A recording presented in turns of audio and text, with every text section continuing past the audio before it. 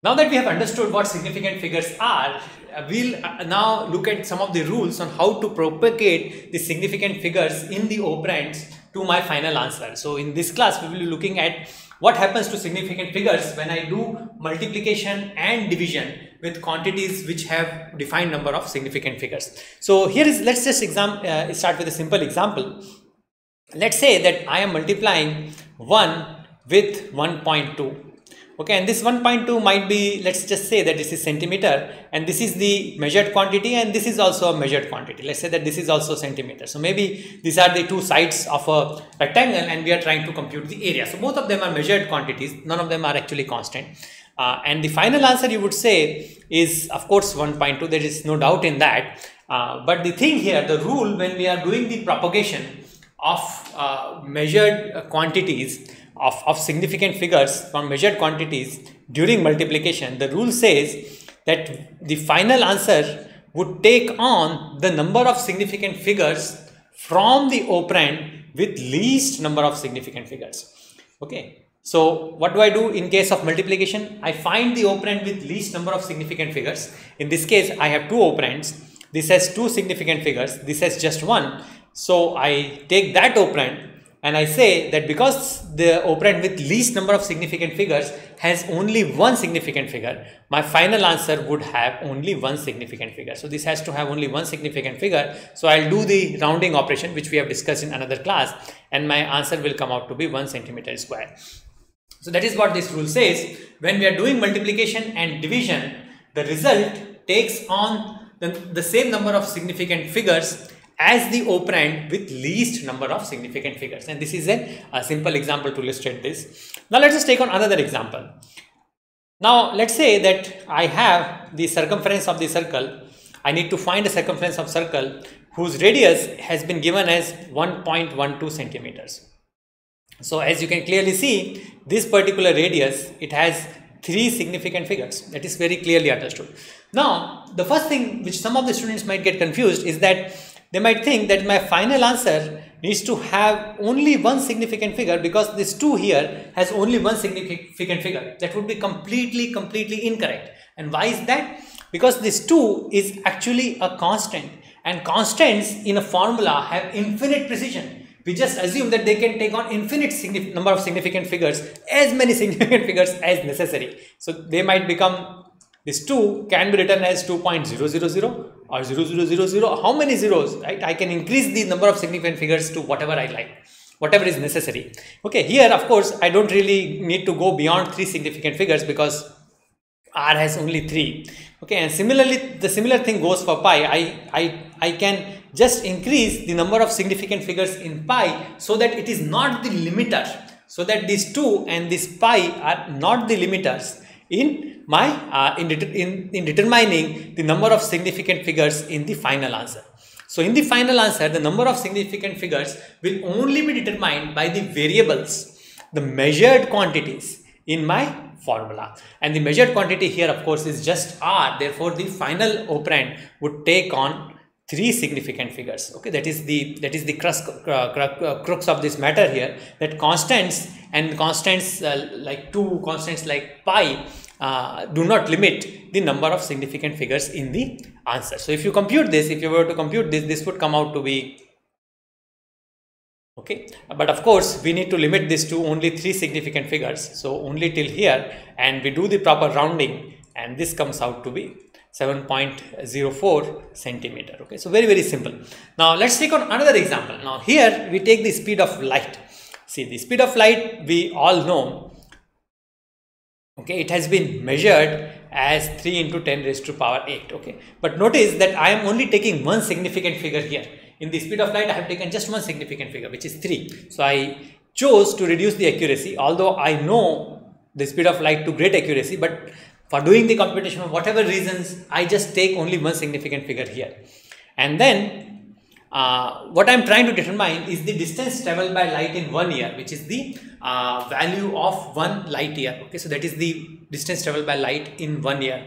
This is the in meter per second. So I need to find out the number of second in 1 year. So what is the number of second in 1 year? You can also do the computation, but it comes out to be let's say that we computed this and this came out to be 3.1557 into 10 raised to power 7.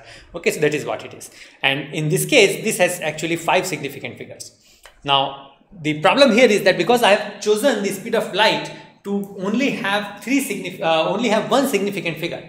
That is what I have chosen. It is my choice. I could have taken a larger precision speed of light value. My final answer, therefore, in this case would be limited to only one significant figure, right? So you might think that speed of light is a constant, but speed of light is a constant. That is correct. We know it to great precision. That is correct. But still, if I do not take all the precision available to me for the computation of speed of light, if I reduce the precision, then I am limited by this particular constant, this speed of light constant, which is here. So to be limited, to not be limited by the speed of light, I would have to take a greater precision value, which would of course increase the amount of computation which I need to do. And suppose I don't really want to do that, then of course I only choose one significant figure here and 5 significant figure here. And because I have chosen only one significant figure here, my final answer will have only one significant figure. So let's just compute this value. So we can compute this value, and this comes out to be 9.467 into 10 raised to power 15 meters. Okay, so with that, now we understand that because this answer, we only need to keep one significant figure here, we'll do the necessary rounding. So what we'll do is that we'll look at this 4, okay, and then we'll see that this particular 4 will actually just be there, and we will just write it as 9, and we only have to keep one significant figure. Therefore, this will become 10 raised to power 15 meters, and that would be our answer. Okay, so the rules for rounding, again, go back to them and look at it. We only want to keep one significant figure, so we look at the next number. The next number is less than 5, so we discard everything after that. So we completely reject all of this, and we are left with only 9. Because that is the answer in one significant figures. Okay, so this last example was slightly bit confusing, and the point I want to get across is that constants, we assume them to have infinite precision, but in doing that, in doing the calculations, we have to make use of that infinite precision. Otherwise, they become the limiting factor for determining the significant figure in our answer. Okay, so that is the thing that we want to I wanted to get across in those 2 examples. Now let us look at what happens to the significant figures when we are doing the computation of division. Let's just understand it with an example. Of course, now what we will do is that we'll do a slightly more complicated calculation, and we will try to find the density of a cube. So the density of the cube, we have been given its weight as 4.2 gram, and the side is 1.36, okay, centimeters. So that is something already given to us. So what we'll do is that we know the density will be equal to the weight divided by the volume. So volume of this cube is 1.36, the whole cube. Okay, and this answer will be equal to in gram per centimeter cube.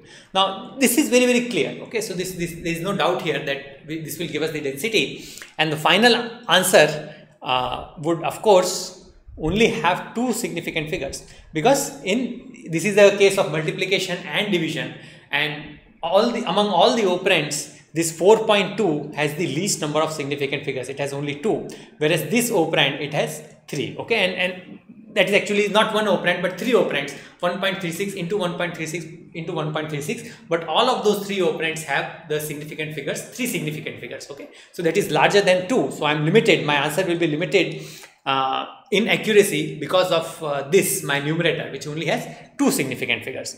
So if you compute this answer, then this answer will come out to be 1.66 and so on and so forth, 7 gram per centimeter cube. Okay, and of course we need to limit it to 2 decimal places, so I will just do the proper rounding, and this will come out to be 1.7 gram per centimeter cube. Now this was the way, and this is the preferred way. We just do the computation in one go. But suppose we didn't do it like this. We calculated first the volume, and that became our intermediate calculation. Okay, suppose I first wanted to compute the volume separately, and then I will of course use the formula. Rho is the density is equal to mass by volume. Okay, but I want to do this intermediate calculation. I want to find out this volume first. Okay, this is not our preferred way. We would do the calculation like this. This is the preferred way. Okay, this is how we would do the calculation, because it gives us the opportunity to cut the various factors, simplify things. We are not using calculators in the exam, so of course that would be our preferred way. We can cut the various factors in the fraction and then simplify it that way. But let us suppose we were doing the computation of volume first. The thing that I want to bring across is that when we do this computation, although our final answer would have two significant figures, in this computation we will retain one more significant figure than our final answer. So we would do this calculation to three significant figures, and that is another rule, that we retain one more significant figure in all the intermediate steps. So if our final answer needs to be only two significant figures, in all the intermediate steps we will retain three significant figures. Okay, so those are the three rules, basically the same rule for multiplication and division, and then the rule for intermediate steps that you need to understand. Hopefully things are clear. Do many more numericals on this, and we have several solved problems on Doorstep Tutor, so definitely visit that website. It's a useful resource. Thank you.